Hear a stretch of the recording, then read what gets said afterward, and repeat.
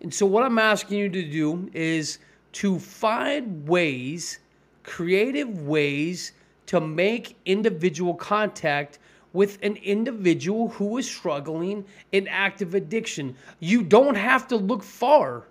I promise you, it's probably somebody that you know. It could be a family member. It could be somebody at work. It could be somebody at the bread kitchen, the soup kitchen, whatever you look for, right? For me, it's easy. I drive around a lot during the day. I know what I'm looking for. So for me, it's not hard to stop my car, to get out, to make a relationship of trust, right? To talk about opioid addiction. Not hard for me because I've been doing it. But for other people, that's a task. And I know it's difficult, but how about getting on your social media and going through your contacts and going through those people who are having a hard time that you kind of backed off because they're going through it, and start making contact. Start sending messages out. Now, I understand that if it's a toxic situation, don't do it. Find somebody else. That's that simple.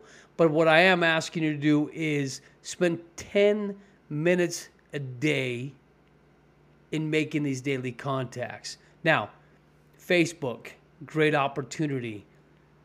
Instagram, great opportunity. TikTok, great opportunity. These soup kitchens, great opportunity. Street contacts, great opportunity. Family members, great opportunity. Rehab centers, great opportunity.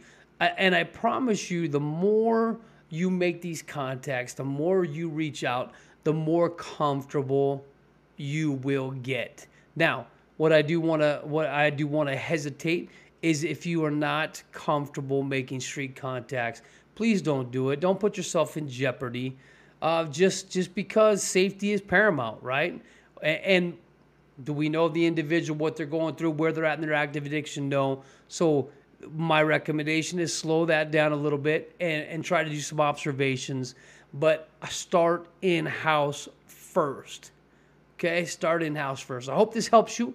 I hope this gets you on your way. I know this is just a short blurb on what we're doing. Again, this is to the initiative to take 10 out of your day to go spend it with somebody in active addiction, okay? And that can be through Facebook, social media, text message, phone calls, street contact, whatever it is.